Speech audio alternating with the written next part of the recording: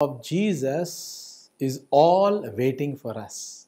The manifestation of the sons of the living God, the daughters, sons and daughters need to be manifested in this world. Brothers and sisters, I want to encourage each one of you. God is saying, these are the last days. I know the Bible, Joel talks about the last days. And the last days, he said he's going to pour down his spirit, and God is pouring down his spirit upon all flesh, irregardless of, which faith, which background you are, what you are. God is pouring down his spirit. The enemy doesn't like that. He has brought everybody on an equal path. If you see in the church, 50 years ago, what was church? 30 years ago, 20 years ago, and now if you see, there is so much of revival taking place. If you see in the book of Acts, when the prophecy of Joel was fulfilled in the book of Acts chapter 2, the Spirit of God came upon the entire 120 people in the upper room. There was confusion, they were all perplexed, they were all amazed, they didn't know what was happening there. And a revival broke out. Because a revival broke out, everybody was wondering what is happening. Some people were saying something, some people are saying mysteries of God, they are dreaming, they are drunk, they are, everybody was in a state of confusion. And the entire city, that's what it says, everybody gathered around that upper room to see what was happening inside and to see why is there so much of noise. People are just praying. 120 people are praying in the upper room. But what happened? Everybody gathered to that place because it's not the prayer that gathered them. It is the sound from heaven, the gushing wind, the power of the Holy Spirit, the fire, as the tongues of fire that came and landed on the heads of the disciples, the 120 people in that upper room. That is the one that brought people.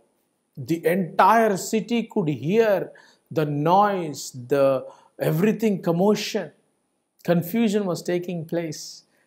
3,000 people got saved. You see that revival? God is doing the same thing. There is so much of confusion. The church, people are talking, this person talking, that person is talking, nobody understanding what's happening. There's so much confusion in the world. But God is pouring down his spirit upon all flesh. And that is what is happening, revival and restoration. What restoration? If you see, from the beginning of the age, when God created the heaven and the earth, and before that, Lucifer was the archangel, and inside him, the Bible says, inside him were instruments. When he lifted the hands, great music used to come, and he was made with great, wonderful instruments. He was a worship leader in heaven. Pride destroyed Lucifer. Yes, brothers, pride destroys. Pride has come from the enemy, and it destroyed Lucifer. And anywhere if pride comes, pride goes before fall. Lucifer fell from heaven down to this earth.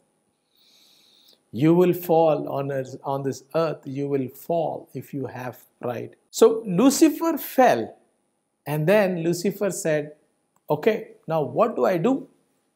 He was just trying to see what to be done. And then the seed, God said, okay, I will make a man in my own image. And he made Adam and Eve.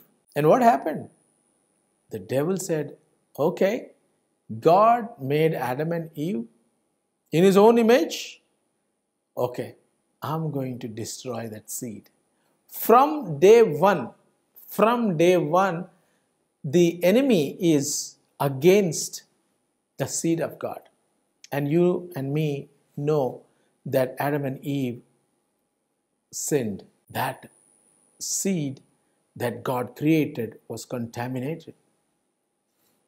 And the devil was very happy. God was sad. God was sad. But God was not out of ideas. God, in his foreknowledge, as I said, he knows everything. He sees everything. And everything is right before God. So God said, okay, this is what is going to happen.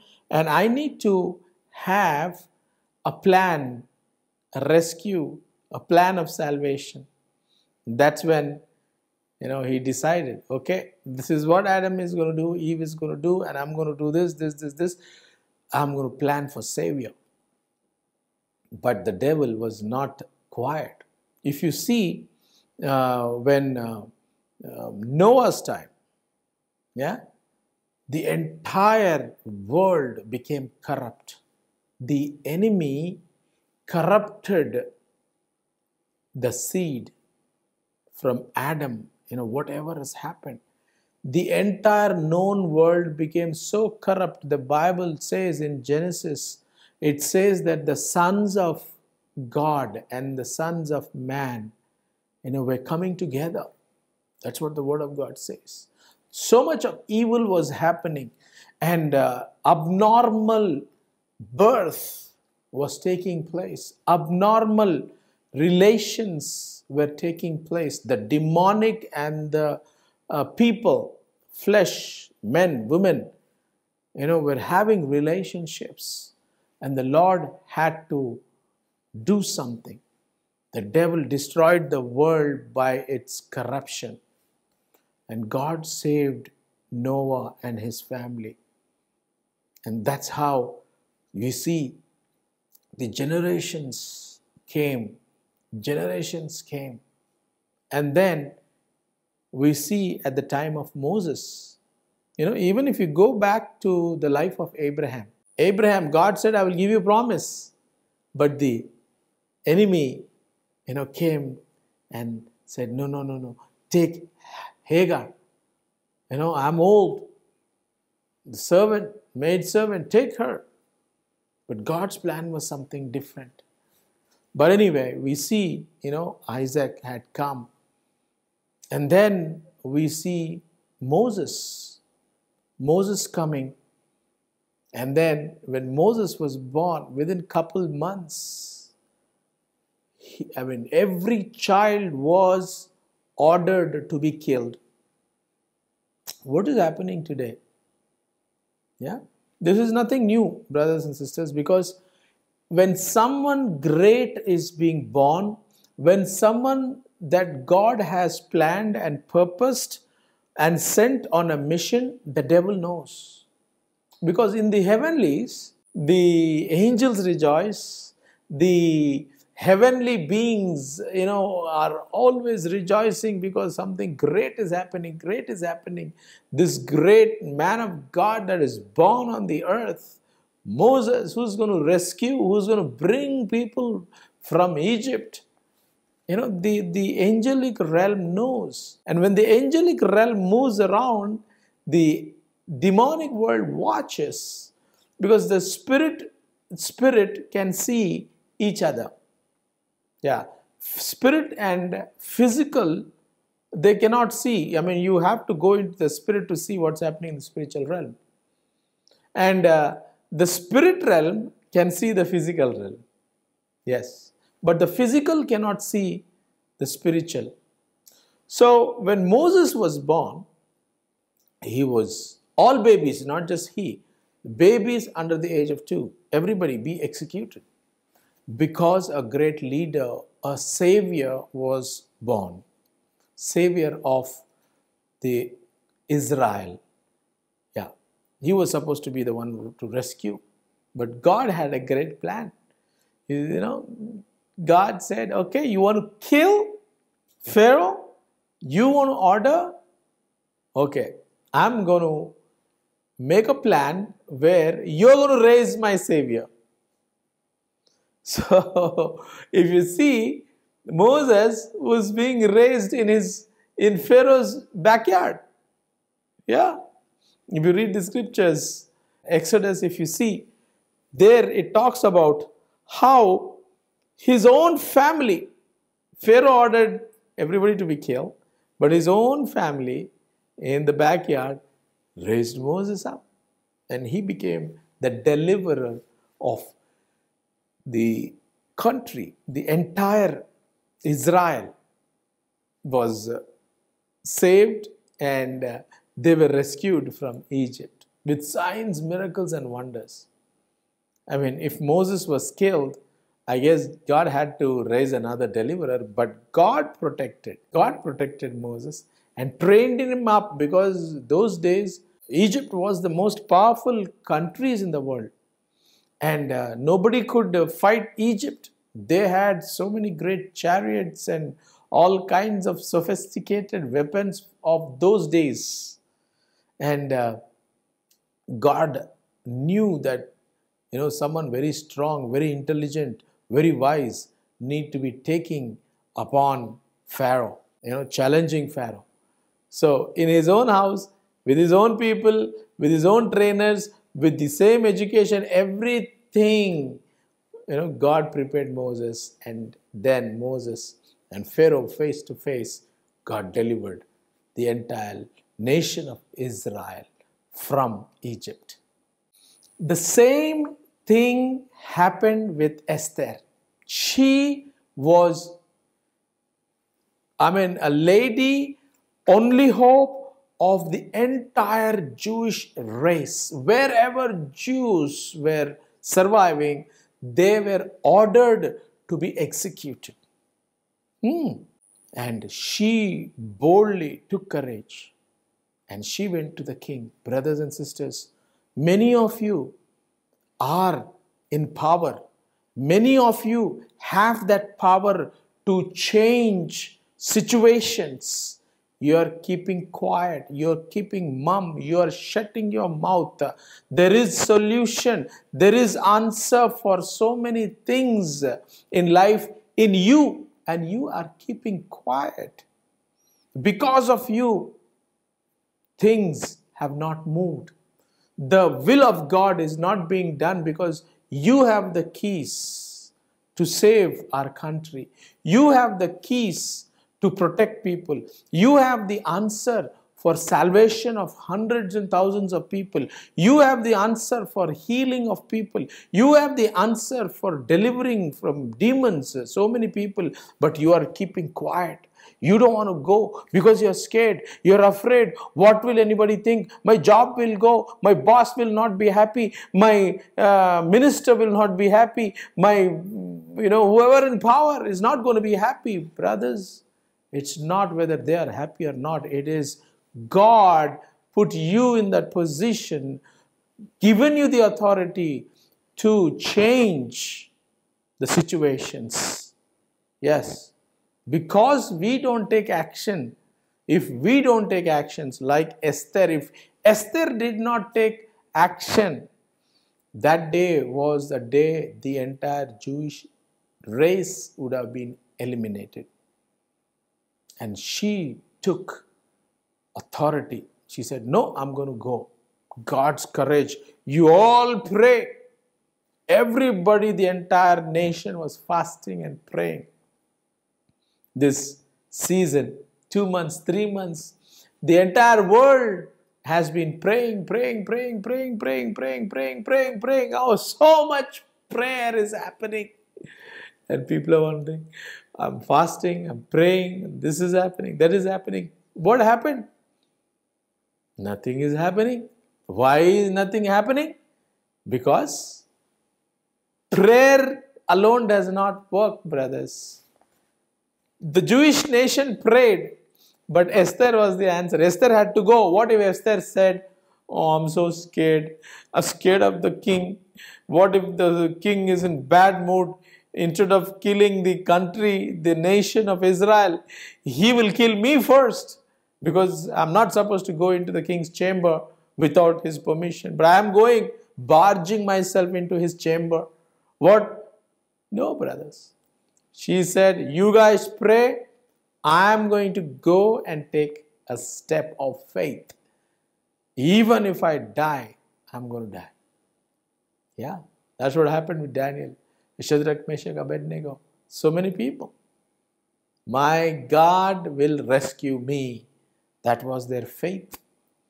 So today the world is praying and praying and praying. So many things are happening. You have the answer and you're sitting down. Everybody is praying and you have the answer.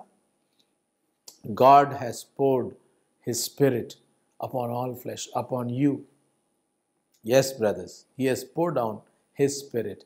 You have the secret of His power in you. You have the faith. You have the faith of the Son of God. You have the mind of Christ. What else do you need? Yeah, the Bible is talking about you have the mind of Christ. Brothers and sisters, you have the answer. You have the wisdom. We boast so much about Israel has invented this gadget and that gadget and this technology and agriculture and all kinds of inventions in the world is being done by Israel. The chosen generation, the chosen nation, they are, direct access to God. Brothers and sisters, no. You are grafted. After the death of Jesus, you are grafted with Jesus.